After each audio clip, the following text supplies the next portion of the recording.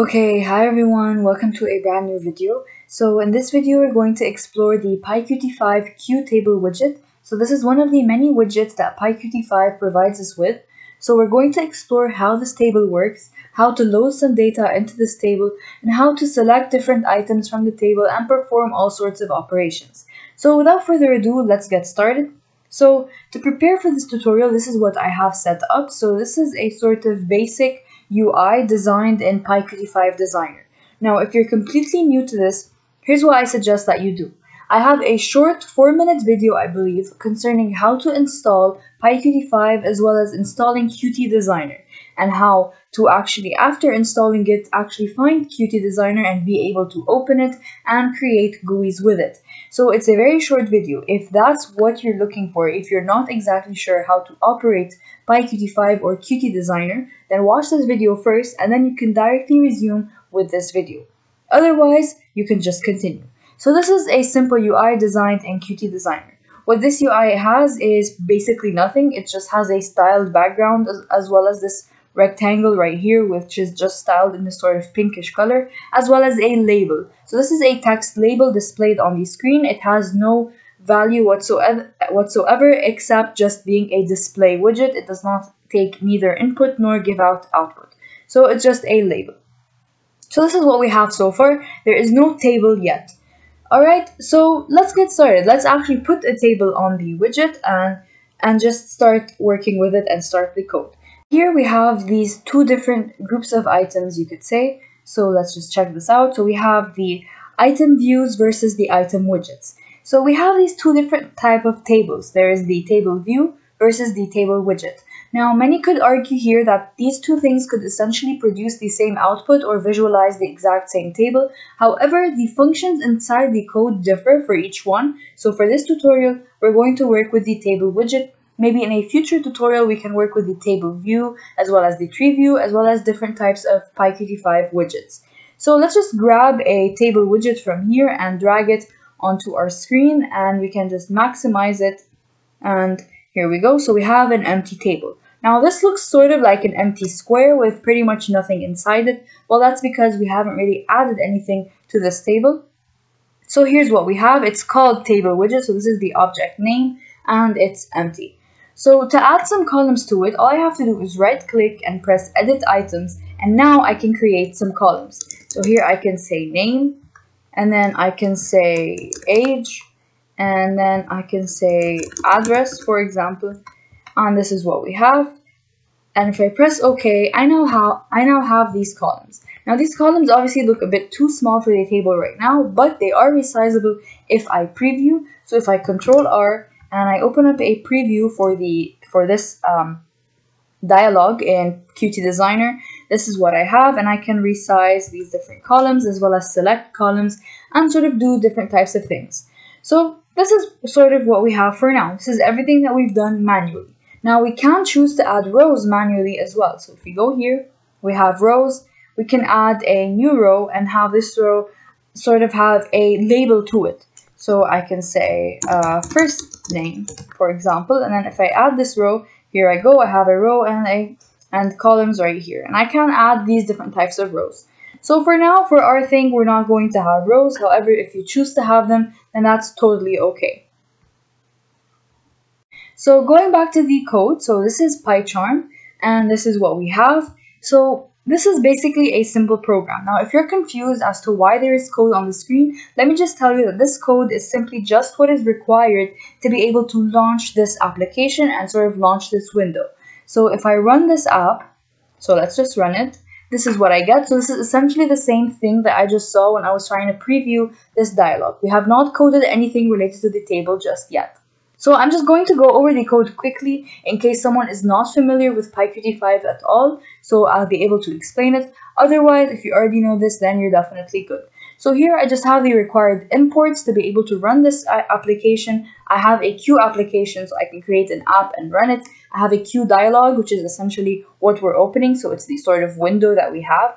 I have Qt widgets, so Qt widgets contains everything from Q dialog to Q text edit to sort of everything else. I have the load UI function that we import from this module right here, and this load UI function is what allows me to load a UI that we designed in QTDesigner by using the drag and drop functionalities of QTDesigner and load it into our Python code with just one line of code without having to code every single part of this dialog. Alright, so that's pretty much it for the imports. Now for what the actual window is, so we create a class called main window, and this main window is actually a QDialog like we just said. We define the constructor function, and then we just have to say that we want to load the UI for this constructor inside the constructor when we're initializing, when we're opening up a new window. We want to load this UI, which is called tabletutorial.ui, which is what we actually saved it as right here, and we want to open it up.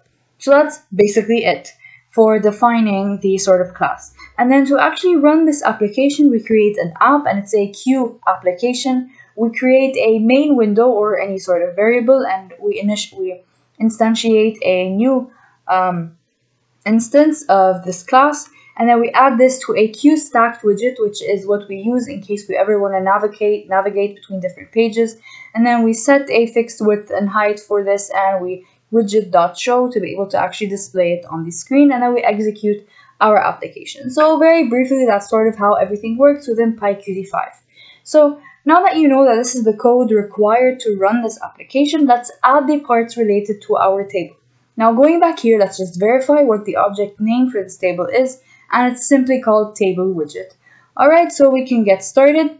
Now for Table Widget, inside our constructor, we sort of need to set some maybe, let's say, dimensions for this table. So if you want to set the column widths, so like we said here, when we run it, this is resizable, and obviously by default they're way too small. We can set our own width without having to sort of change anything, simply by doing so from the code. So here's what we have to do.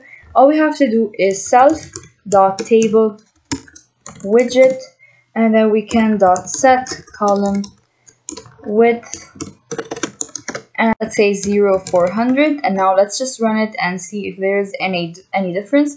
And this is what we have. So here we just set the 0th column, so essentially the first column if we're indexing by 0, and we set this column to have a width of 400 pixels. Now obviously we can make this much smaller, so I would say here maybe go for 200 or 250. So this is essentially what we have. Now let's just go back here and verify the names of the columns. So if we move this down and just have this to be the age. Alright, so that's good enough. Now going back to the code, we can set the column width for every other column. So here we say table widget dot set column width, and now we can give it maybe since it's the age, we can give it a shorter value, so it's maybe 100, and then self.TableWidget.set column width for the, here this should be the first column, and then for this one the second, and now we can say maybe 250. And that's pretty much it. So just to give an overview here, we're setting a fixed column width, or the default column width, and we're giving it a value in pixels. And then here we're just saying which column we're giving this width to. So here it's the 0th column, here it's the first, here it's the second. So essentially we're indexing by 0. Now if we run it and we check the different sizes that we have, here are our new sizes. Obviously we can still increase them, so maybe we should go ahead and do that. So maybe if I change this to 350 and I change this to 250 right here, and I can run it, and this is what I have. So this is okay. Now we have a default scroll bar if the thing is too big, but essentially it's sort of almost exact. So now that we've set the column width, our next goal right now is to actually load some data into this table. So actually visualize what's inside this table. So I'm going to create a function. So I'm going to call this function load data, and it's going to have self. And now here I'm just going to call it, so self.loadData. So here's what I want to do. So I want to load this data. So how am I going to do so? Where am I going to be able to get this data from? So in a general application, obviously, ideally, you have this data within a database, be it an SQL database, so MySQL or SQLite, or maybe perhaps a NoSQL database like MongoDB or Firebase, real-time database, or pretty much any other database. And you would get this data from this database and you would display it in the table. In this case, what we want to do is actually just take some sample data and display it, because obviously here it's not focused on the database itself, but on the act of putting things inside the table. So what I'm going to do is create some sample data. So I'm just going to create a list of people. And this list of people is going to have these different people objects with this different type of data within them. So here I can have for the first object, and the objects are going to be hash tables or Python dicts. And this is where I'm going to be able to store this data and then take it and put it inside the table. So name, and I give this name maybe a John, and then I can give that person an age, and I can give that person an age of 45, and an address of New York. And obviously, since we're inside a list, so we can create multiple versions of this Python dict for different types of people. So here I can create another one, so name, and then give it to, let's say, Mark. And then this is etc, etc. So I'm just going to copy it and make some minor changes. So here I can have this to be 40, and now I can let this person live in LA. Alright, so now we have these two sort of hash tables inside this larger array or this larger list. And now inside this list of people, I want to take each person and translate each person to a row. So this data, like I'm going to repeat, this could be taken from any sort of database. So you can take this from an SQL database that has sort of 3 columns or 3 attributes, and they are name, age, and address. You can just take them from or extract them from this database, read them from this database, and then post them inside the table. So that's just sort of what you can do. Or you can get this in the exact sort of JSON format from a NoSQL database such as MongoDB and put them inside the table. So here's how we're going to do it. So we're going to create a for loop. So for person in people, here's what we're going to do for each person. We're going to self.table widget set item. And now with set item, we're going to specify a location for this item. So this item is going to be inside a sort of box, and this box is like a cell, and this cell exists on one row and one column. So let's say row and then 0 index and then QTableWidget item, and then we're going to just give it the person sub name. Alright, now what is row in this case? Now we can set row to be 0, so row is equal to 0, and then increment row as we go, so row equals row plus 1. However, we must note one important thing, is that when we set the columns manually inside here, so inside this part, we set the columns manually according to the fields that we know we are certain that we're going to have. So here we are certain we're going to have a name, we are certain we're going to have an age, and we're certain we're going to have an address. However, what we're not certain about is the number of people we're going to have to display inside this table. So this is why we do not set a defined row count. So when we're going to do that, we're going to do that inside the load data function. So the way we're going to do it is simply just self.tablewidget.set row count, and we're going to give it the number of people within this list. So let's say the length of people. Alright, so this is how many rows we're going to have. So in this case, we're going to have 2 rows.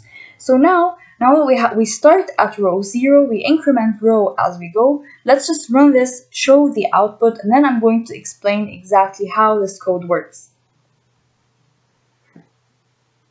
So this is the output that we have. So obviously we only sort things within the first column, So we have the name, and we have the first name of the first person, so John, and we have the name of the second person, who is Mark. Now let's just see exactly how this code is working. So I'm just gonna scroll up a bit and then open up the application again.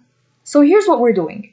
So we set the row count to be the number of people. Obviously we're filling in all the people inside the table, so we set the row count to be the number of people. We start at row 0. So the first cell that we fill is the cell with row 0, with row index of the row is 0, and the index of the column is 0 in this case. So obviously here this could be more dynamic, but in this case it's a fixed type of column thing. So we have only 3 columns and they're indexed at 0, 1, and 2. So at row 0 and column 0, I want to put person subname, and in this case we're still at the first person, so I want John. And then in the second iteration, at row 1 and column 0, so row 1 here, and column 0, we're still in the name column, I want to set the value of this cell to be the person subname, and in this case the person is Mark. Now we can have the exact same thing for the last 2 columns. So here's what we're going to do. So for column number 1, so we're saying here the second column, or the first if you refer to the first one as the 0th column. And now we want to say it's person sub age. However, one thing to note here is that we usually put strings inside this table, so we just have to cast this into a string because here it's an int. And then in the last one, we just have to say at column 2, we want to put person sub address. And now if I run it, let's just check out what the data looks like inside the table. So this is what we have. We successfully filled in the data from the data that we have within the lists from the Python hash table into the table in PyQt5, the QTableWidget, and this is how we have them. So obviously we can add more and more data, and this would increase dynamically because we are setting the row count to be according to the number of data items or the number of data points. So let's just paste this here and say, for example, George, and then we can give this an age of 30 and an address of London. Alright, so running it, this is what we have. So we have these people within this table, and it displays all of their data in a sort of nice and neat fashion. Now obviously you can change the font size and the font color here just the same way we did it by styling PyQt5. So if you are interested in styling these, styling the fonts, styling the colors, and as well as styling the background and the different type of ways that we can create nice layouts in PyQt5, you can refer to a previous video that I have on specifically about styling PyQt5 widgets and dialogues. So that's basically it for this PyQt5 tutorial. Stay tuned for more, and obviously I'm going to tackle more and more of the PyQt5 widgets. So thank you very much for watching. Stay tuned for the next one, and bye bye.